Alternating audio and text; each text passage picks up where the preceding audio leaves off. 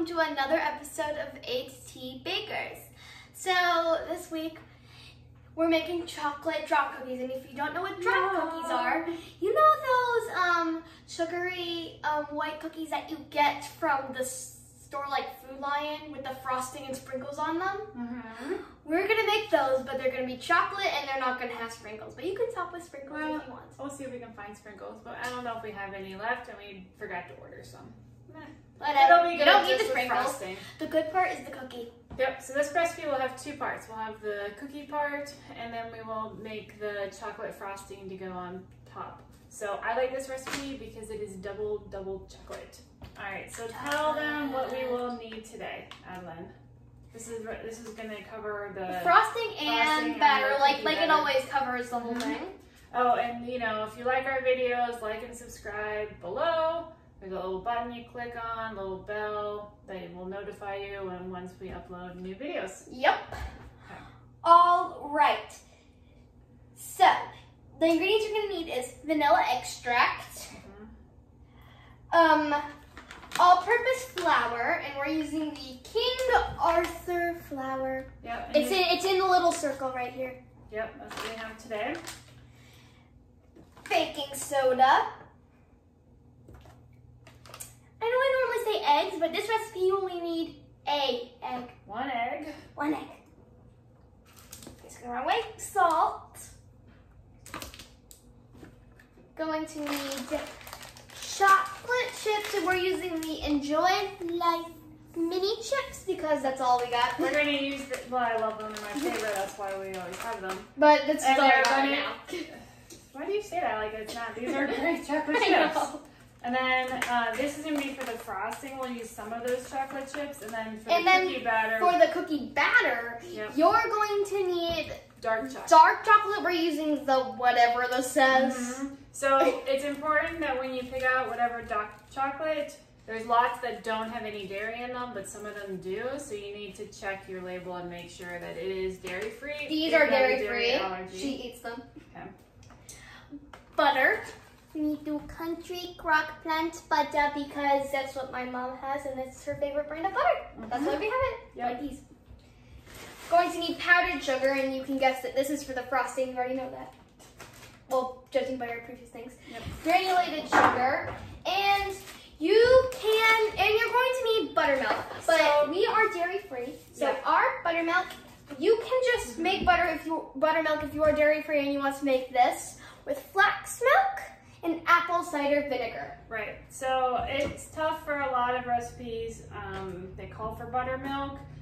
This is a good replacement for that. So we've already mixed it up because it needs to sit for about 10-15 minutes. So we already have ours, but you can go ahead and make yours now. So if you haven't made it, make it now and set it aside. You're gonna need to use 1/3 cup of your flax milk. And this is the good caramel flax milk. Yep, and 1 teaspoon of apple cider vinegar. You're gonna mix it up and then you're gonna set it aside. And it is going to kind of curdle and separate over time, and that's what you need for that buttermilk type texture for your recipe. The gross bumpy thing, which I don't like.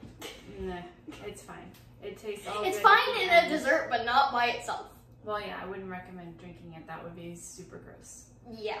All right, so we're gonna start with making our cookie mixture. Woohoo, cookies! All right, so what you're gonna need to start with is that you are gonna have to melt your dark chocolate. So you're gonna use about 2 ounces. You can use semi-sweet baking chocolate. We're gonna use dark chocolate bars, but you need approximately 2 ounces, and you're gonna melt those. Just about 2 ounces. If it's a little too much, that's okay. A little too little, that's okay. Yep. You can do it the proper way and melt it in a double pot, which means you have 1 little pot inside of boiling water. I don't want to wait that long, and I don't want to dirty up the extra dishes, so we're just going to melt them quickly in the microwave. Mostly, I don't want to wait that long. As long as they're soft enough, that's all you really need so that they'll mix up. So you're going to melt your chocolate, 2 ounces, as I said, and then you're going to put it together with 1 cup of sugar, 1 stick of butter, your buttermilk mixture, which again was 1/3 cup flax milk and 1 teaspoon of apple cider vinegar. It's up there, that's fine. You're gonna need 1 teaspoon of vanilla, your 1 egg. And you're gonna mix all of that together and beat it with a hand mixer. So, yep.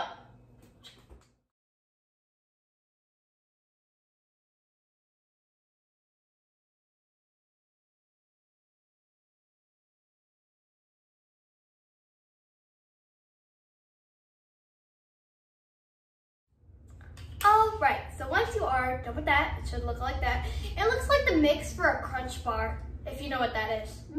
So it's smooth. It shouldn't be, it's smooth. It's just you see kind of it flowing around the side. Yeah, which makes it kind of look like it's mixed for the crunch bar, but it's not. Don't try and make this into a crunch bar. It's not going to be crunchy. No, and it smells really yummy. Yummy. Alright, so what did we forget to tell them to do?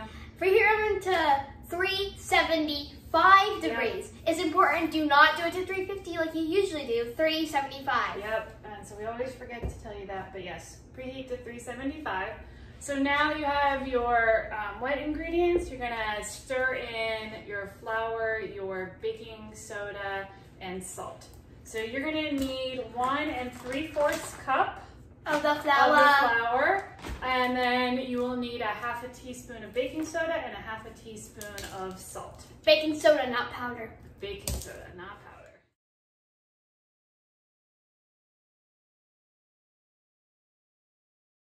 All right. So I have my nice batter. All right, it's a very sticky batter. We're gonna show you how to form it. You do not touch it with your hands. That's like the #1 rule with this batter. Do not touch it with your hands. Right, because it's a very sticky batter. It's a drop cookie. So you're not meant to really touch it with your hands. You drop it with a spoon. Because it'll get stuck all over your hands. But it's a sticky one, and it is gonna make 36 cookies. So keep that in mind as you're kind of going through your batter here, so you spread out and make the right size. So it's gonna be about a tablespoon per cookie. So what we're gonna use... I'm gonna show you how to do it. We're gonna get there. We're not there yet. You're gonna use just, you know, one of your kind of kitchen tablespoons. Just a spoon. Right. And that will be how you'll measure it out. It's much easier than trying to use like a measuring tablespoon or anything like that. So they are very sticky, so you need your cookie sheets. I covered mine in aluminum foil just because of the way my cookie sheets are. It helps take things off, but I'm gonna spray them with cooking spray to help them not stick. And just to help. I do recommend coating your cookie sheets, and you can use the plant butter. Or whatever butter. Yeah, if you want Hey, you sprayed me. Alright. Yeah, I breathed it. Don't breathe it. Alright, so you're going to take your, and I recommend having 2 spoons, so I have like a tiny little teaspoon, and then I have my kind of bigger tablespoon. I'm going to show you how to form it. This is my time. Go ahead. Go for it. So you're going to just fill it up in your spoon. Not a big scoop, just like a... That's too big. I know. It's sticky. That's the problem. Just like a decent regular scoop. I can't get it right. So that size. This size scoop, not a very big one. Mm-hmm. And then you're going to take your cookie sheet. You're going to take your other spoon. Yep. You're going to take it and you're just going to plop it on there. Don't try and make it look like a cookie. This is the same rule for the oatmeal raisin cookies. The link is going to be down in the description. Right. They'll spread out, so you don't want to put them too close together. Make sure you spread them out so they don't all kind of bake into each other. And then once we fill up our cookie sheets, I think that one might be a tiny bit too big, but about that size. No. Once you fill up your cookie sheet, you're going to bake them for 8 to 10 minutes. It's going to vary a little bit based on your oven. And then once you take them out, you're going to want to remove them from the cookie sheet and let them cool on the drying rack. Or oven rack, or whatever it's called. Cookie rack. Cookie rack, drying rack. I don't think a drying rack, that's for dishes. Cookie, whatever you have. Not in your dish rack. Not in your dish rack. Off of the hot, don't use that spoon anymore. Off of the hot oven sheet.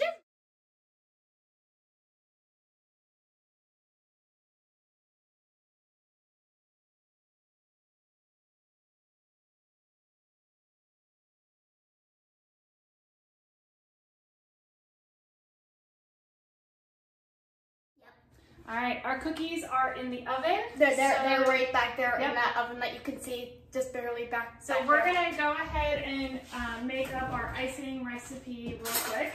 Real quick, we'll see if we can do it in 10 minutes. Great. So if you keep talking, we're never gonna get it. All right, so you're gonna need your stove top and a small pan where you're going to melt. I said 2 tablespoons of butter. 2 tablespoons of butter, so you really don't need a lot. 3/4 of a cup of mini chocolate chips. So we already measured out our mini chocolate chips because we weren't sure. I had an open bag. I wanted to make sure it was enough. So you're going to put that together, and then you're going to melt that over low heat. There's just too much butter. And while she's doing that, I'm going to measure out 2 cups of powdered sugar. So after it's melted, you're going to mix it together with 2 cups of powdered sugar, and then you're going to need to add a little bit of hot water to it. So we're just going to go ahead and do that.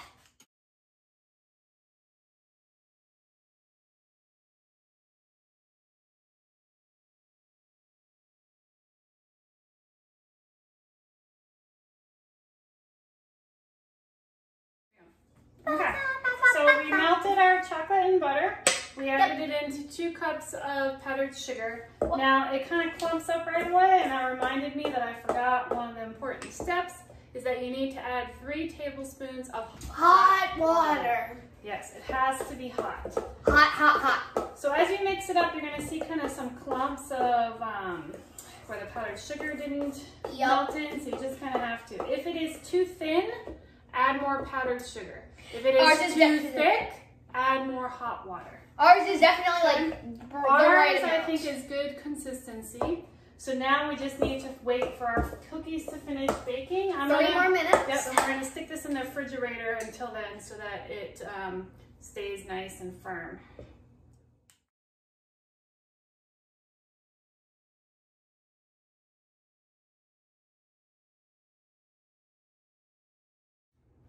All right, our cookies are done. All done baking. We've let them cool down.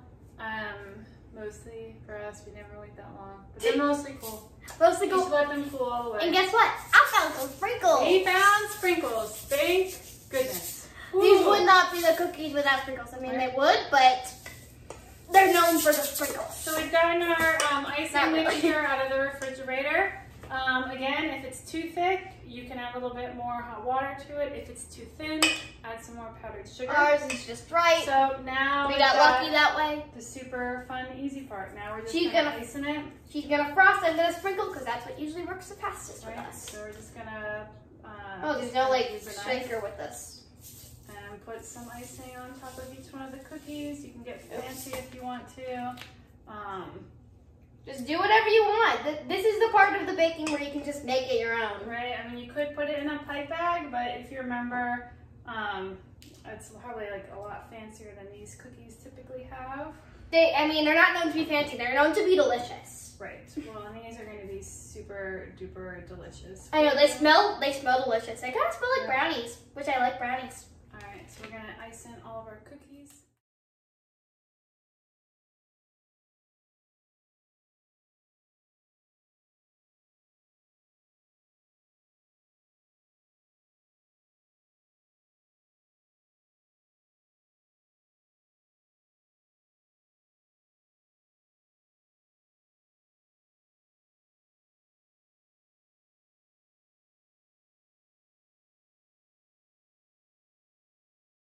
All right, we are done decorating all of our cookies. You'll see yummy chocolate. We got white sprinkles on top of ours. These ball sprinkles did not quite cooperate. Do not recommend using the balls because that's all we got. Rolled everywhere. I kind of figured that out the hard way. All over the floor. Well, I'm gonna taste this but now because the cookie itself is very yummy. I did not sprinkle this for nothing. I'm taking a bite. Let's take a bite. Let's see. Cheers.